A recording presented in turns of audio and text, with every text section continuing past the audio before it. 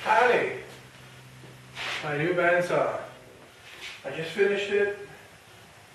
It's complete and ready for use. It works really well. I'd like to go over a couple of the features that I've built into this. The frame is metal and most of the other parts are wood. The cover is all wood, the table is all wood, and the back cover, which I'll show later, is wood also. I'm going to open it up now. This part down here is actually the dust collection box. I made a little clip here to hold it in. It collects the dust from the saw. You put it back and just click it in.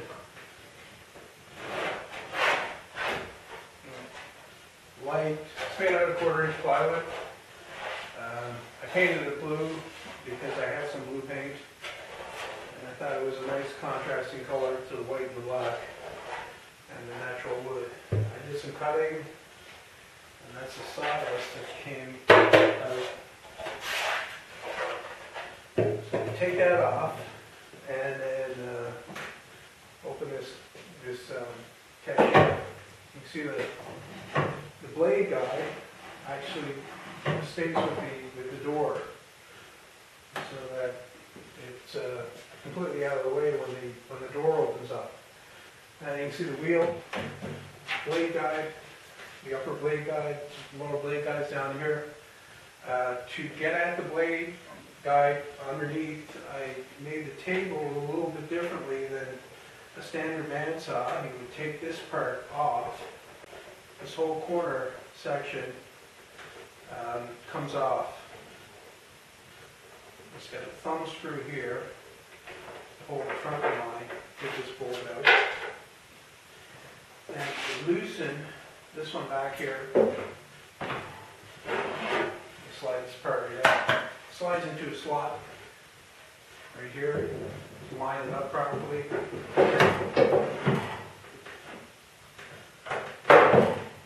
That. So that allows me to access the blade guide under here. Now, what's different about this blade guide system is that I tried something a little bit different here. I've used the ultra-high molecular weight plastic that you can buy for, it's guide bars it's used for guide bars for shop jigs that would ride in the slot on a table saw or whatever. I just cut it into short pieces and clamped it in here. This blade guide is made of steel that I welded up. And it works really well.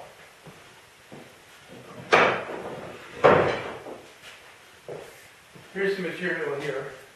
You get it, it's 3/8 of an inch thick and 3/4 of an inch long, wide, and this was 24 inches long. Something like $5 from Lee Valley.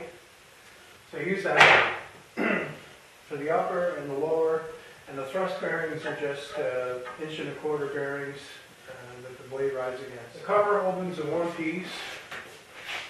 Completely. It's hinged on the frame with 3 butt hinges. The upper blade guide is easy to adjust. With this thumb screw right here, you loosen that up, and then you can lower it down or raise it up. And go up as high as, gives me 12 inches of resaw capacity exactly between the table and the bottom of the blade guide. I don't anticipate having to cut something 12 inches thick, but you never know. The tension adjustment on this saw is not on the top like most band saws. The motor assembly and lower wheel raise up and down to adjust the tension on the blade. I thought this was a better way of doing it because it makes the upper wheel mount more rigid, and also takes advantage of the motor weight to help tension the blade. When it's in operation, not a lot of sawdust goes down the bottom there. It's unavoidable to get all of it out, but quite a bit of it does get caught by the dust collection box here.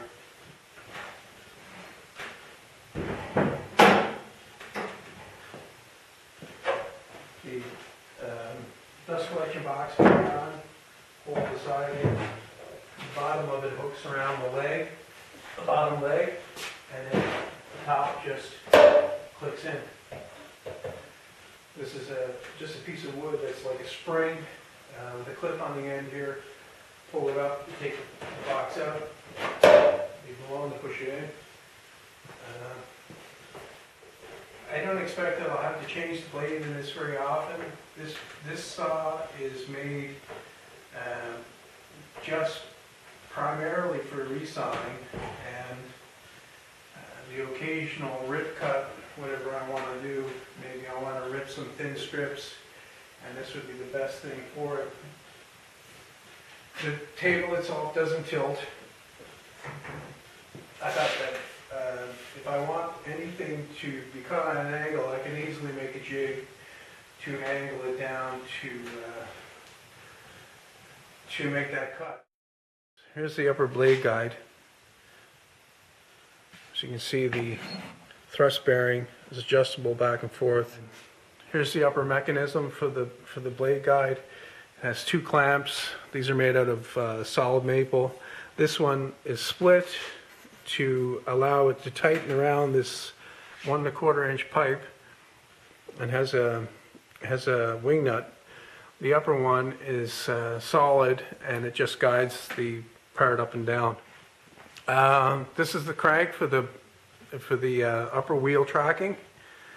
Turning it this way tracks the blade back. Turning it that way tracks the blade ahead. Right now it's set up for this. It doesn't really require a lot of tracking because the wheels have a crown on them. Taking off the table involves taking off this wing nut that I had here and the carriage bolt. Here's a close-up of that.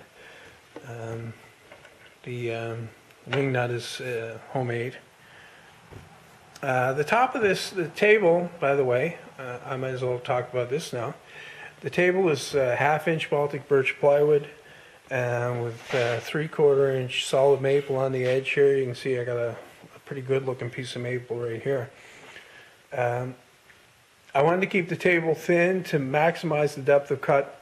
It's not really that big of a deal, but and then you loosen this thumb wheel right here, and you can pull the table, this corner of the table out.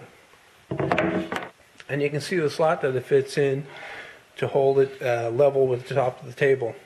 And you can look inside here and see the arrangement for the lower blade guide. It has the ultra high molecular weight plastic guide blocks again, and underneath, you can't really see it, is another thrust bearing, very similar, well, exactly the same as that one up there. Underneath, and I'm going to open it up to get a better look at this. Here's the dust collection box. To remove that, you pull up on the, you just push up on this and it'll come out. I got to put the camera down. Push up on that and then it'll come out, and you can put a lot, you can get a lot of dust in this. It's going to hold a lot of dust. Looking at the dust collection box, you can see it's got little ears on the bottom here that hook over the bottom leg. The legs have wheels on them. The back legs have this side legs has a wheels on them. That's to allow me to move it. I tip it back towards me and it rolls on the wheels. Right now it's the weight is off the wheels. Opening up the cover, you can see the inside of the cover. Here's what I want to look at. It's the dust chute for the blade. You can see just after some cutting, I've got quite a bit of dust in there. What I have here is a piece of rubber that's cut to try to minimize the amount of dust that goes through to the bottom. As you can see, that some does go through, but not a whole lot. Most of it does get pushed out into the dust collection can. Here's the lower guide bearing right here, and here's the plastic blocks that guide it. Coming around the back, you can see the tension crank. By turning it clockwise, I reduce tension so that I can take the blade off, like this. Built in, there's a limiter. It'll only go so far, and then it'll stop. And then the other way, it's the same thing. It'll only go so far, put enough, what I figure is the maximum amount of tension that I need on the blade, and then it stops, and it won't go any further. The back, the motor assembly is completely enclosed. I made a box from plywood that fits around the whole thing. This is going to keep the motor assembly and all that free of dust, free floating dust that normally happens in a workshop when you're cutting with other tools. In the meantime, some dust from the saw could get in. I did make this cover easy to remove. It's got 3 screws on this side, 3 screws on that side, and the cover just comes off. Here's a better look at the power switch and the part. It's just a normal light switch. The chances are that this will not last long, the switch itself, because even though the switch is rated for 15 amps, the saw motor on startup uses quite a bit more than that. And so they'll burn out quite regularly, maybe, well, it depends upon how often you use the saw. Here are the guards that I made. These are just plywood blocks, 1/4-inch plywood blocks that I glued onto the face of the metal cover plate. The top has got 4 coats of gloss polyurethane, and my experience with my router table is that this will stand up to a lot of abuse. The good thing is that once it starts to wear, I can always take the top off. The top is not glued on in any way. It's just put on with 2 bigger bolts and 4 smaller screws. So I can take the top off and refinish it at any time. This finish is sprayed on. I like spraying on the finish because it's a lot quicker and you get a more even coat. And plus you can get 4 coats on in one day. Actually in less than one day. So it's a win-win. Here's a look at the table. I took the time to make this so that it's slotted to fit in here. That keeps it deadly flush in line.